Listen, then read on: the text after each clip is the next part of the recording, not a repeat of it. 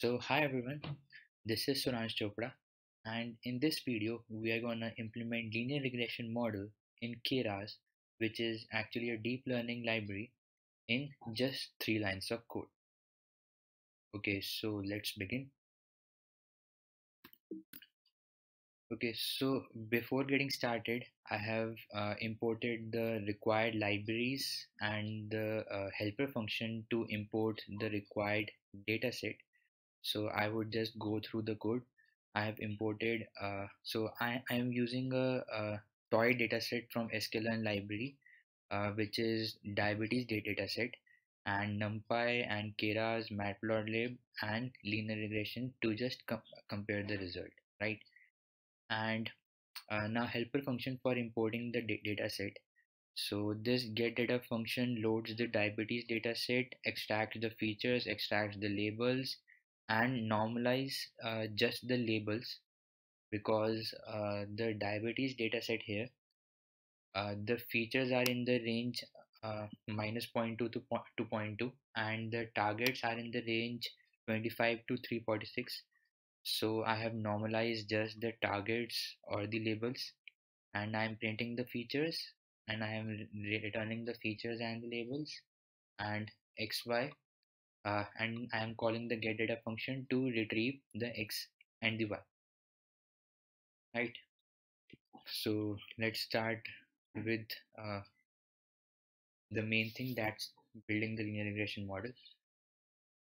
Okay, so in linear regression we have a hypothesis function parameterized by theta, right, which is given as theta naught plus theta 1 x1 plus theta 2 x2 till theta n xn, where x1, x2, xn are our features,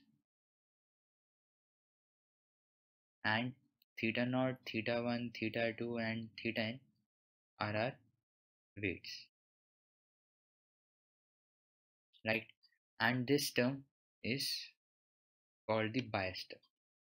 Okay, now vector representation of this hypothesis can be in the form of theta naught, theta 1 till theta n, and x naught, x1 till xn, where this x naught is always equals to 1, and it can be also represented as simply as theta 1, theta 2, theta n, right, multiplied by x1, x2, xn plus the bias term, which is nothing but theta naught.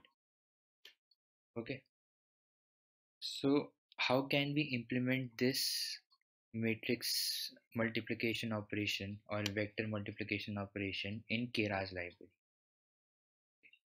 So let's see, what all APIs does Keras provide us? Keras actually only provide us with the deep learning API, that is the dense layer, the con layer, and etc. It does not uh, provide us with the statistical machine learning algorithms like linear regression, logistic regression, SVM, or etc.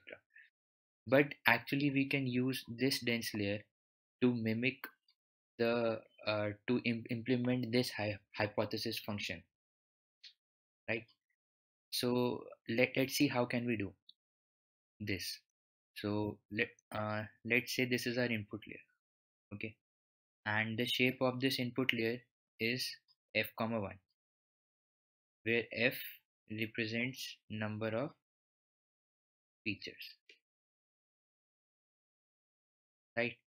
And let's add a dense layer with only one neuron, a dense layer with only one neuron. So let's see how are the connections being made here. So this is our first feature, and this the weight corresponding to first feature would be theta 1. This is our second feature, weight corresponding to second feature would be theta 2, and similarly this is our nth feature, weight corresponding to nth feature would be theta n. And Keras dense API adds a bias term to every dense layer. Okay, so what output we will obtain here? And before that, let's see what our weight matrix is. Our weight matrix would be theta 1, theta 2, theta n, right? And so what would be the output that we would obtain at this layer, right? The output would be wx plus bias, right? And this is simply the equation for any feed forward network. Any feed forward network, right? So this would be theta 1, theta 2, theta n. X would come out to be x1, x2, xn, and a bias term would be added. So this output is same as the hypothesis equation for linear regression, right? So one thing to note here is generally in deep learning algorithms we add an activation at the end of the dense layer, right?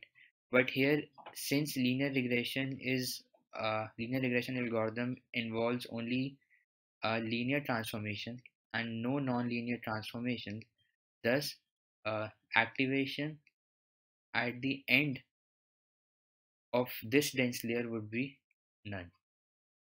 Okay, so long story short, we have to implement this model in Keras to implement linear regression algorithm.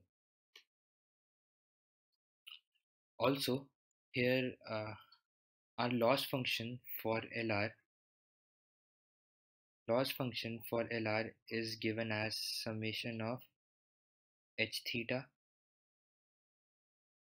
xi minus yi ka whole square, which is nothing but what is known as mean square loss.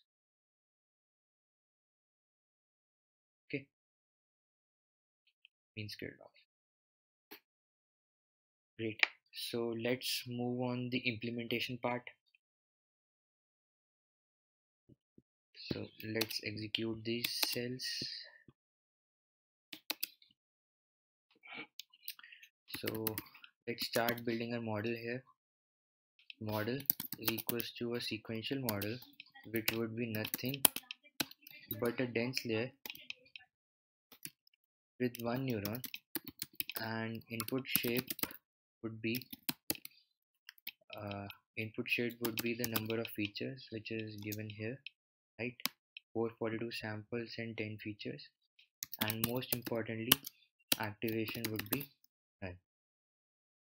Okay, now what we are gonna do is we are gonna compile the model with the optimizer, Adam optimizer, which basically adjusts our learning rate during the training process, and then we are gonna use loss as mean square loss.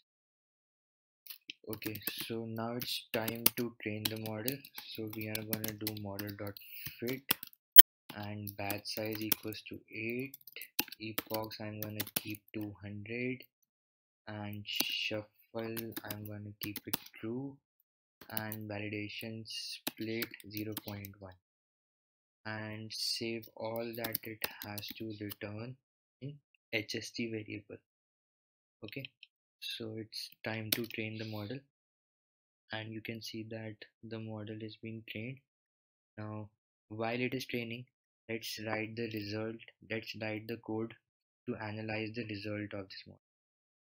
Okay, so what I'm gonna do is that I'm gonna plot HST dot history.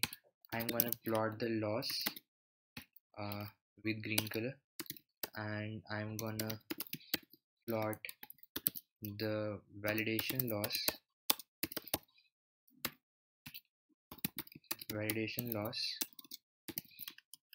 with red color, right? And see if they are decreasing as they should. Okay, so now our training is finished. So let's see.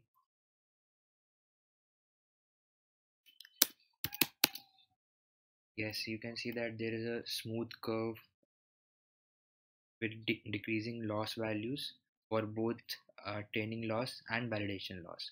So our model is being trained quite well. And next step I'm going to do to analyze the result is print the R2 score.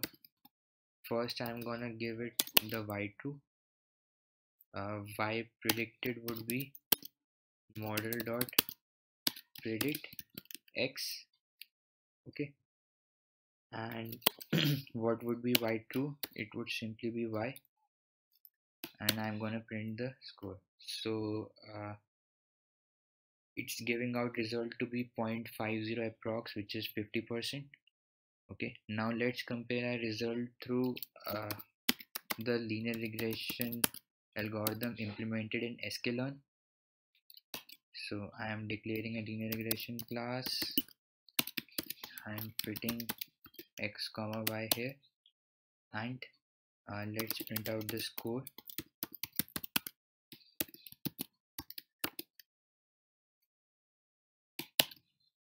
Okay, so approximately it's the same score. What we can do is that we can increase the number of epochs, and maybe our Keras model for linear regression will achieve the same score as the sklearn model. Okay, so that's it for this video. Thanks for watching, and see you in the next one.